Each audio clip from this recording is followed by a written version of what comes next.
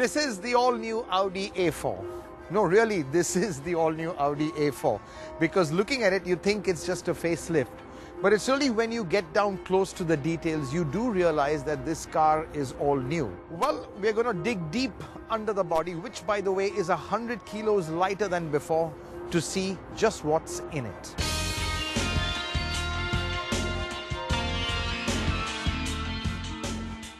The new A4 doesn't stray from the script, wearing the same understated and conservative look as before. But whilst it may not look fresh and exciting, you can't help be impressed with the A4's superb proportion and clean, well-sculpted body. There's lots of serious engineering that's gone into the A4, which despite being longer and wider, it's now 120 kilos lighter than before. Now, Audis are known for their interior quality, but in this A4, Audi has taken it to a different level. The interior finish, the quality, just absolutely top class. The button feels really solid. The aircon vents, it's got this continuous aircon vent across the dashboard, which is very common in Audis. The virtual cockpit over here, which again is now a signature. But it's more than just the design over here. It's just the way the cabin is finished, and something so simple as a cigarette lighter top, even this has got a delightful knurled finish. There are no shiny plastics, but instead you get these lovely soft touch materials everywhere. And whilst the design again is not very imaginative, it's very functional, and the cabin is just a great place to be.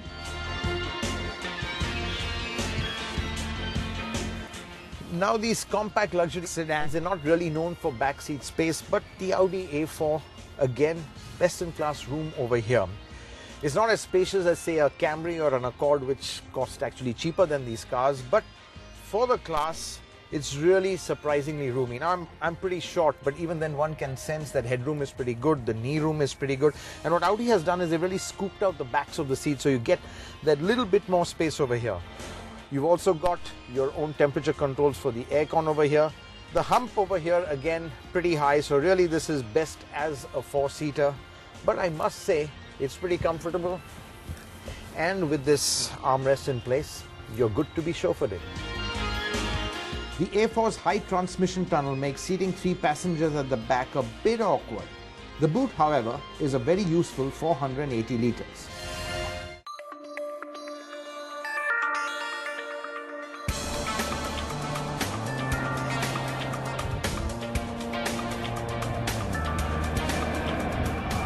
Now, this A4 is powered by a 2-litre diesel. Yes, it's the ubiquitous 2-litre TDI, the same diesel that powers a wide range of Volkswagen cars. And in this Audi, this latest iteration just feels terrific. It's silky smooth, very, very quiet, and mated to the 7-speed automatic, power delivery is just so seamless. The A4's power delivery is nicely progressive. That's not to say the A4 isn't quick. In fact, the Audi sedan builds up speeds quite deceptively thanks to the smooth engine and linear way in which the healthy peak torque of 400 Newton meters kicks in. Engine response is pretty good too thanks to the reduced turbo lag, and the updated 7-speed DSG transmission feels far more alert than before. Now, the ride and handling of the new A4, that also is a big leap forward, but it's not really very sporty. It doesn't have the sharpness of the Jaguar XE or even the agility of a 3 Series. But this car is all about sure-footedness. It gives you a huge sense of confidence at any speed, and really it's all about relaxed driving. It feels especially good on the highway, where the excellent straight-line stability gives you immense confidence to hold high speeds all day long. Ride comfort too is simply superb thanks to a supple suspension. But what comes as a pleasant surprise is the A4 steering, which is now quicker and more responsive than anything we've experienced in an Audi sedan. But when you push hard, you'll find the steering is ultimately lacking in feel, and the nose-heavy understeery setup does take away some of the fun factor. The new A4 doesn't visually excite, but it's aimed at a wider audience. And looking at the way Audi has aggressively priced its new launches, well, you can expect the base A4 to be priced very competitively, under 40 lakh rupees, when it goes on sale in September this year. Now, looking at the Audi A4, you might think it's a facelift, but the fact is this car is a quantum leap over the earlier car. It's far more refined, it's far more comfortable. The interiors, they've gone to another level. It may not be sporting, but this car is so easy to use, and user-friendliness is one of its core attributes. And with this new A4, Audi is now ready to hit back in the compact luxury sedan fight.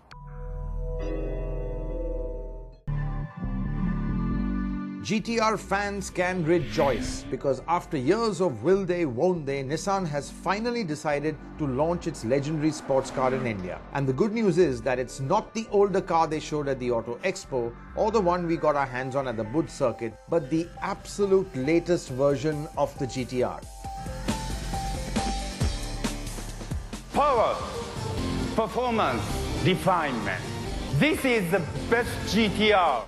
Now, Nissan has launched the new GT-R right here at the New York Motor Show. Now, this car is more of an evolution. In fact, it's a bit of a facelift, but there are distinct changes over here. You can see the grille, it's completely new, feels a lot sharper. The styling is a bit edgier, and under the hood is an engine which is 20 bhp more. So that's around 560 plus bhp, which will make this car even quicker.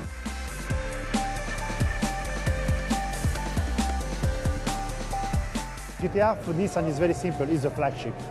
It's the icon of the Nissan brand. So GT-R means you have two big messages in GT-R: grand touring and racing. So it expresses all the technology in terms of power, in terms of driving pleasure.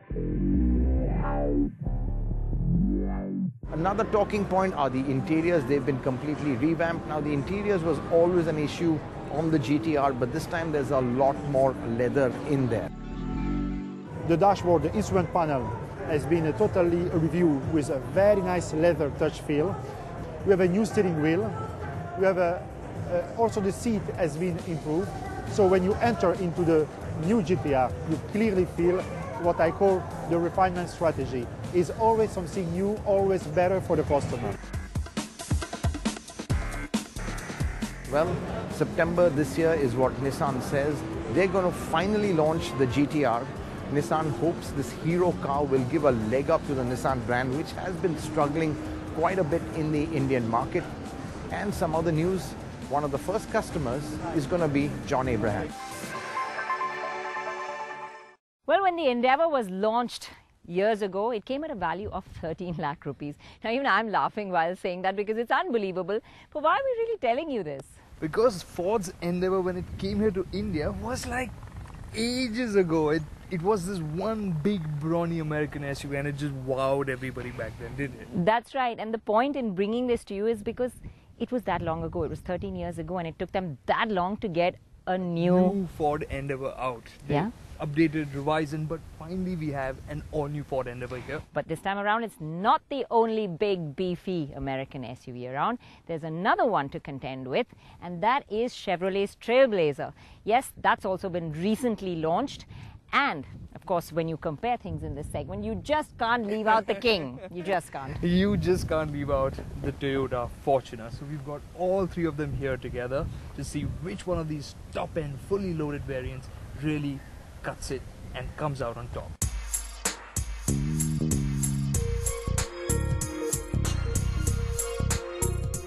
When it comes to making an impression, we have to give the Toyota a few brownie points. After all, the Fortuner looks sharp, and that's despite it being at the very end of its life cycle. In this company, some of the Toyota's visual punch is lost, and believe it or not, it's because it's the smallest SUV here. Yes, when it comes to standing out, the competition is clearly between the two Americans. The Trailblazer is longer than the Japanese SUV, and it is the tallest and the widest SUV here. It looks simply enormous, and its blunt design makes it loom larger still. The Ford, however, manages to strike the right balance. Yes, it is huge. Believe it or not, it is longer than the Trailblazer with the longest wheelbase, and it's just 1mm shorter, and in terms of width, it's plenty wide. So yes, it is brutishly big, but the tightly skinned sheet metal gives the Endeavour a crisp and modern feel. It is also the one that feels the most exciting and modern on the inside. Now, when you get inside the Endeavour, you really feel like, wow. I mean, this gives you a sense of occasion. It feels nice and rich. There's this beautiful double-stitched leather across the top of the dash. There's a nice glossy wood finish in the center. There's a light beige underneath and all around the car, which makes it feel open and airy, and the colors really combine well. There's the dual LCD screens which sit aside the speedometer, and of course the central information display. So it's not only the way it looks, the quality, but it also comes feature-packed. Well, when it comes to features, all three are pretty well equipped. They pack touchscreen infotainment systems, Bluetooth connectivity, reversing cameras, automatic climate control, leather seats, powered driver seats, and cruise control. But this top-of-the-line Endeavour Titanium Plus offers a bit more. It has automatic wipers, panoramic sunroof, park assist to help you parallel park, and 7 airbags to keep you safe in the first place. The other two competitors offer only 2. The Chevrolet also tries to make an impression on the inside.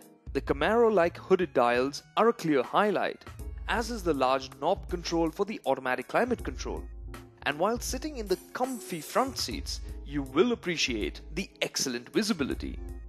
The cabin experience, though, feels disappointing because the plastics don't feel rich or solid enough, and the overall design just feels a rung below the Endeavour.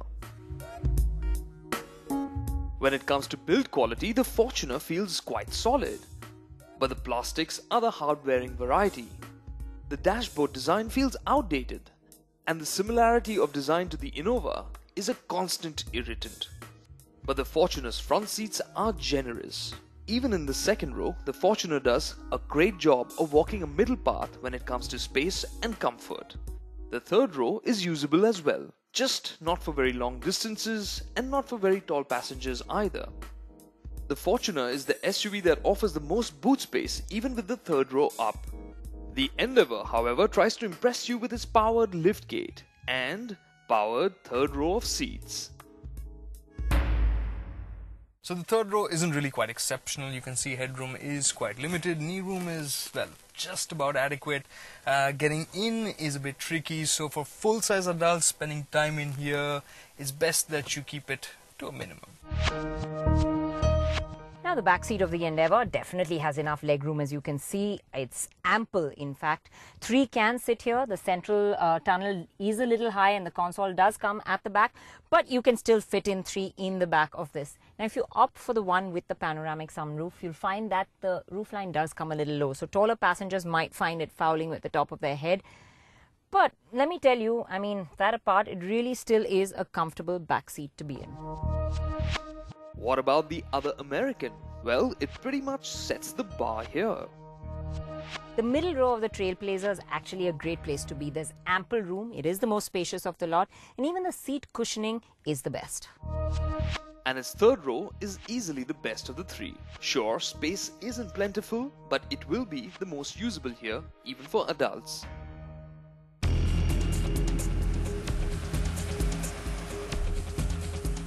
Now let's jump to the other corner and take control. Here on test we have the top-of-the-line SUVs, which means they are all automatics. The Fortuner uses the familiar 3-litre 4-cylinder engine, which comes mated to a 5-speed auto box. It has a full-time all-wheel drive system and 171 horsepower, which is the least of the 3 here. The one sitting on the top of the spec sheet heap is the Ford. It has the largest motor, a 3.2-litre 5-cylinder engine. It has 200 horsepower, a 6-speed gearbox, and a proper 4-wheel drive system. Hot on its heels is the Chevy. It has the smallest engine, which is a 2.8-litre 4-cylinder motor, but it makes a hefty 200 horsepower and 500 Newton-meters of torque. This is then channelized through a 6-speed auto box. But the interesting thing is, on the Chevy, the power is sent only to the rear wheels. And without the 4-wheel drive system, the Trailblazer has a near 330 kilo advantage over the Endeavour. So all things combined, it felt quite impressive on the road. Now this looks like a big lumbering giant, but on the road it actually scampers ahead like a hare. Well, almost. Whether you're driving at slow speeds in the city or when you really want to up the pace on an open road, the thing about the Trailblazer is it does it with a fair amount of ease, which makes it really nice to drive. The engine is responsive even at low RPMs, which makes it easy to drive even at low speeds in the city, and put your foot down and it's got plenty of punch to haul you along real quick. So when it comes to acceleration, the Trailblazer has an edge, with the Endeavour following hot on its heels, and the Fortuner trails a bit behind. While the Ford's performance wasn't too far off the Chevrolet, it had one big strong point. And credit where credit is due, it's the Endeavour's engine that is the most refined of the lot. And it's a strong engine. In fact, once it gets going, you can really have fun driving it. But the problem really is that it often takes a little while to get going, and that's largely due to the gearbox. The Toyota, meanwhile, felt a bit gruff. Now the Fortuner's engine doesn't like to be pushed too hard. Rev it a lot and it becomes audible. The Fortuner had the slowest numbers of this comparison test, but on its own, it didn't feel lacking out on the road. If you look at the numbers on paper, the Fortuner is the slowest of the three. But that doesn't mean that it is underpowered in any way. It's just in this comparison, because it's happy to pot around in city conditions, and even out on the highway, it cruises comfortably. But what about the sense of stability and security that comes with driving large SUVs? Well, all three are traditional body-on-frame SUVs, but some are better than the others when on the road. Now the Endeavour may be huge and offer that commanding feeling from behind the wheel, but yet it just doesn't feel that big when you're driving it, especially when you're going around the corners. It just feels so car-like. The Endeavour just demolishes the road. It doesn't let the bumps and potholes filter through. And even when you're going quicker, it's the one that's the flattest and most composed. The Trailblazer starts to feel a bit too old school in this department. It tends to bob around, hop and kick at the rear too. Sure, it is confident around corners, but it tends to roll. The Fortuner isn't the keenest around corners either, but it feels stable and sure-footed cruising on the highway. The ride isn't absorbent enough, and at low speeds in the city, this SUV lets the bumpy road surface creep into the cabin.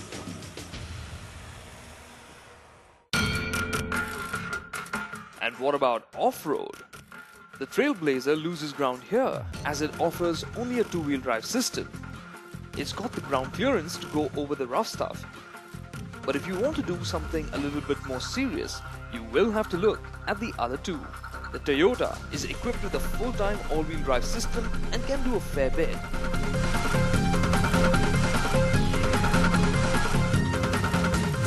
But it's really the Endeavour, with its electric mode selection and a host of electronic aids, that makes off-roading a piece of cake.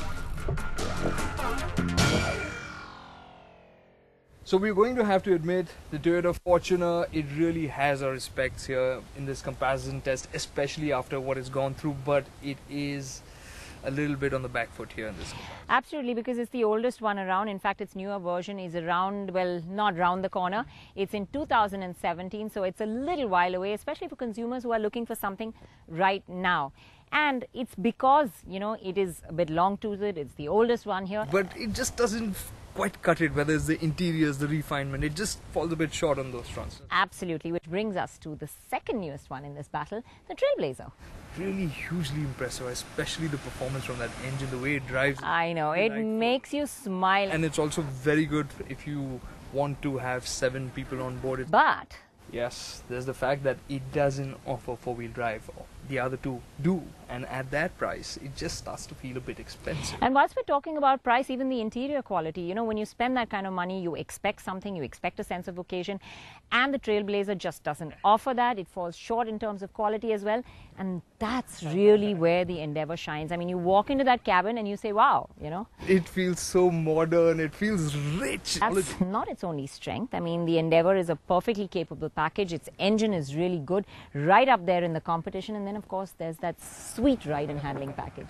Yeah, and even sitting in the back seat is really comfortable because the ride quality is definitely the best of this bunch.